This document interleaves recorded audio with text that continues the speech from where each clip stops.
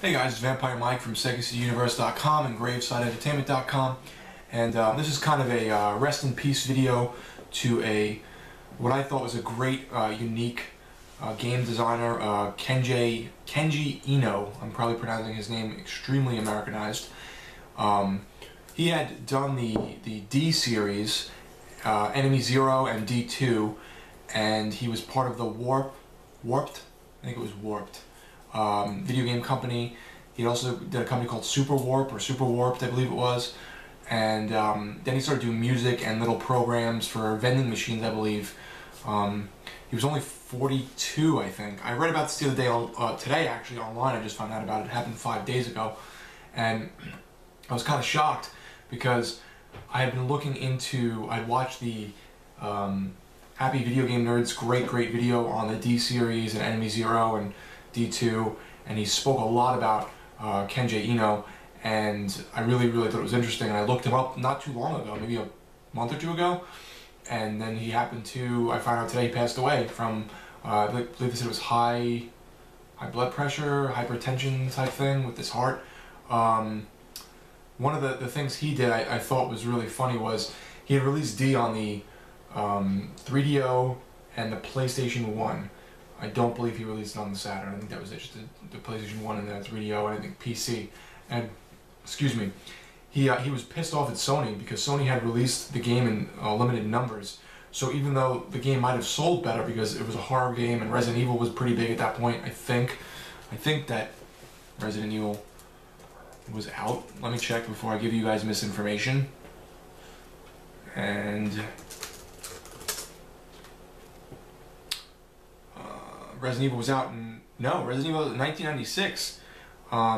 D was out in 1995, so I take that back. It came out first.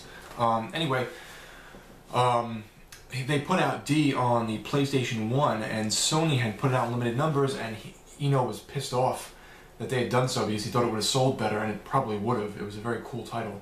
And so he ended up going to a Sony conference at, I guess when he was looking to release his next game in the series, which was Enemy Zero, and that was on the Saturn, that would come to be on the Saturn. That was, he started announcing at this conference, and then the PlayStation logo came up at the end of the Enemy Zero, I guess, trailer, and then at the very end it morphed into the Saturn logo, and then they shut him off and flipped out and threw him out, and he burnt his bridges, and he never released anything for Sony again, which was pretty ballsy and funny all at once, so kudos to him for being a Sega guy after all that. He then released D2 on the Dreamcast, which was initially supposed to be on the M2 system, which was a 3DO successor, which never came to be. So he pulled it off the M2 and he made it on the Dreamcast. I have yet to buy it and play it. I had seen a friend play it years ago, I think I saw D2 at his house. Enemy Zero I just watched a lot of videos on. D1 I have a good, nice memory of my friend Nicky and me, and his brother Michael. I went to his house when I lived in the Bronx, and he had a PlayStation, and we were checking out all these horror games he had. He loved horror stuff, Resident Evil and all that, and he popped in D and really hadn't seen anything like it before. It was sort of like FMV, but rendered. It wasn't real people. It wasn't digitized, and you'd go around in this house in real time, and you couldn't pause the game. I think you had like 2 hours to beat it. And you had to go through it and, open certain things, get certain items, go through certain ways, use items at certain points, and if your time ran out or if you did things in incorrect order or something, you would eventually die. So that was a really cool memory of playing this really creepy game at my friend's house and getting creeped out as a kid. I must have been about, I don't know, maybe 13 when I played it. I don't really remember. So that was cool. I have a fond memory of the first D game, and I never really played Enemy Zero because I didn't have a Saturn for long. And D2 I've yet to get, like I said. I hope to get that.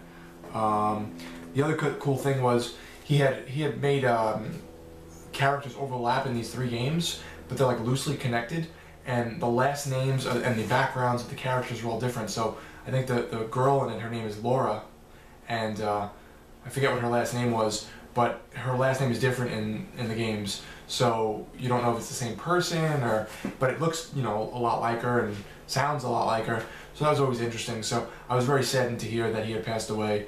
I looked him up recently, as I said, and I really was looking forward to see if he had done anything in the future or will do anything in the future. He was working on, he did a Wii title as well, something about cubes.